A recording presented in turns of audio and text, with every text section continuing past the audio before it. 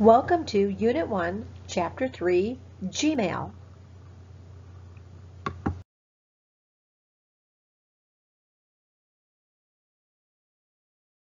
Taking a look at our essential outcomes for this chapter, you will be using open and closed software to create and format professional business documents.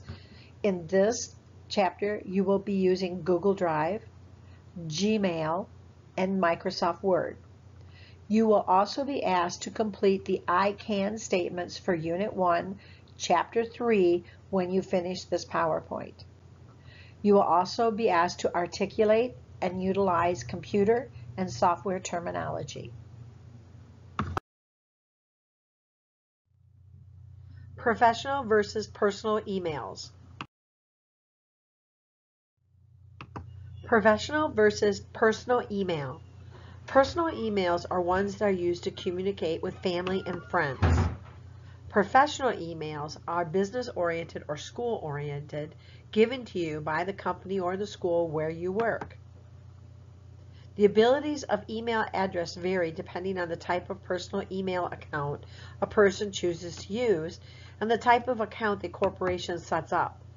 Etiquette and security also vary depending on which account you're using and what messages you are sending.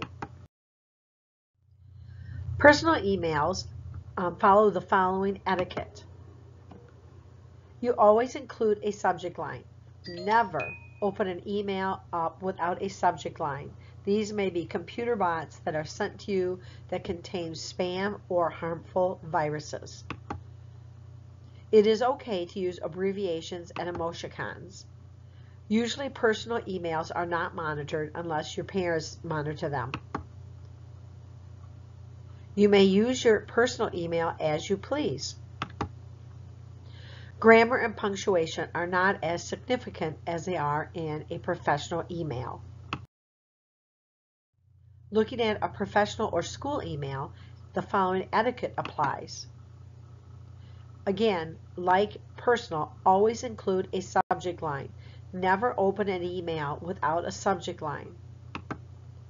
Emails should be considered an open book to your employer or school district. Everything from the messages you write to attachments you send are subject to scrutiny and should be kept strictly business.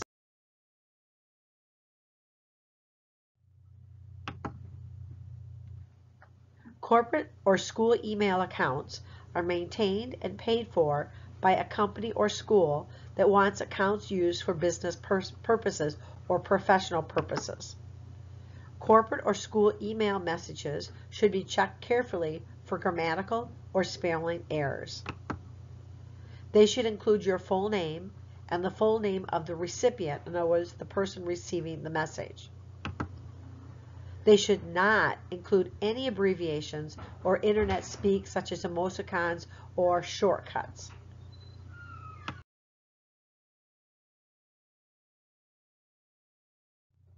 Composing a professional email. To create an email, you're going to click on the Compose icon right above the inbox. When the new message box opens, you will click inside the To, and then you will begin to type in the person's name. Just like in Google Drive, when you share, if the person that you're typing in is listed amongst your contacts, you will get a listing, and all you have to do is click on the person's name to put in the email. You can also add additional emails addresses by clicking to the right.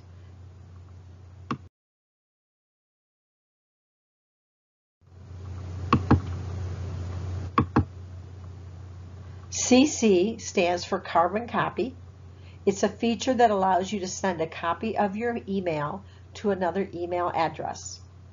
BCC stands for blind carbon copy. This is a feature that allows you to send a copy of your email to another person without the original contact knowing that they received the email.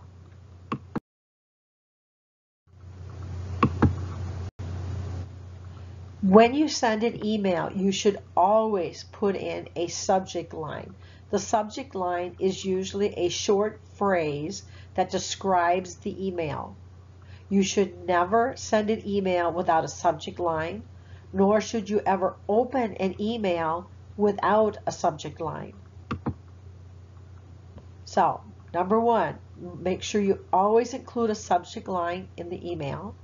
Number two, if someone sends an email without a subject line, never open it.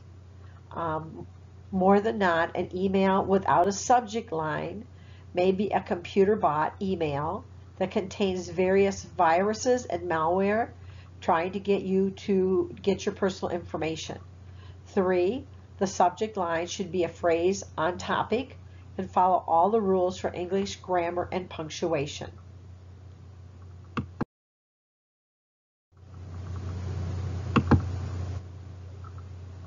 After you put in your subject line, you will click above your name and then begin to write in your email, your text. Make sure you are right to the point on your email. The message should be as on point and as short as possible. In the business world, long emails usually do not get read quickly. Keep them short and cover what you need. The message area follows all of the English grammar and punctuation rules. Note, remember, emails are not text messages. You may not receive a quick response when using an email, nor should you use shortened symbols or like you do in texting. Everything should follow the grammar and punctuation rules.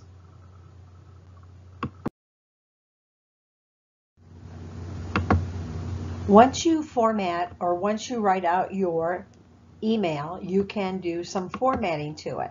By selecting the letter A with the underline, you will find that you can format your text.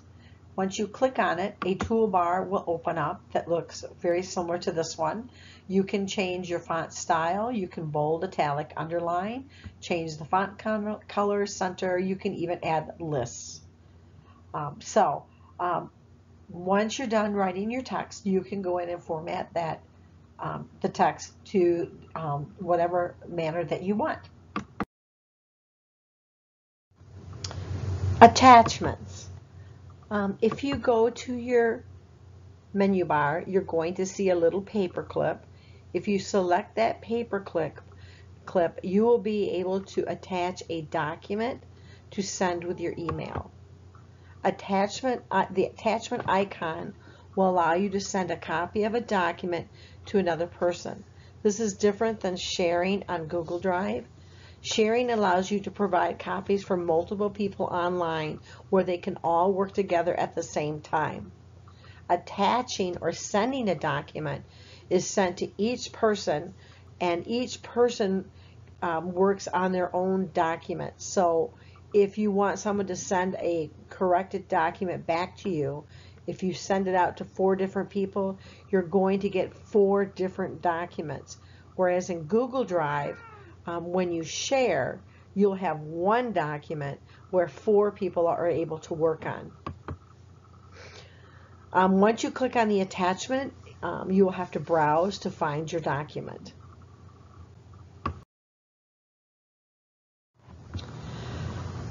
When you're doing email, you can also go to your Google Drive and also attach a document through your Google Drive.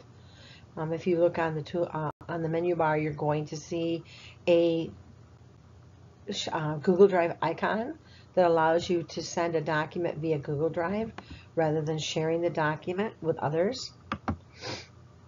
All you need to do is when you click on your Google Drive icon, the insert files using Google Drive will open, and then you will just browse for your document. You can also add a hyperlink into your email. If you go to the menu bar, you're going to see your hyperlink icon. Once you select that icon, the edit link box will open. You can add your text to be displayed. Let's say we want to provide a link to Business Week. website, we could type in Business Week, and then we would copy and paste the URL into for Business Week into the web address box, and then click OK. Let's say we also wanted to include an email. We could also open up this email, click on it, put in the email address. Notice there's something that tells us we can actually test the link. Then we click OK. How do you delete an email? It's very simple. All you need to do is go, let's say you start an email and you decide you do not want to send it. If you just go to the far right corner and find the little trash can and click on that, you'll be able to delete your email. Congratulations, you have just finished the last section. Log into your Gmail account, compose a professional email to your teacher, the message. Discuss in the email the difference between a professional email and a personal email. When the teacher responds to your email, open it and read the response. Then move the email to your Enter to Computer folder you created in your category folder. Once you have finished, log out of Google Drive.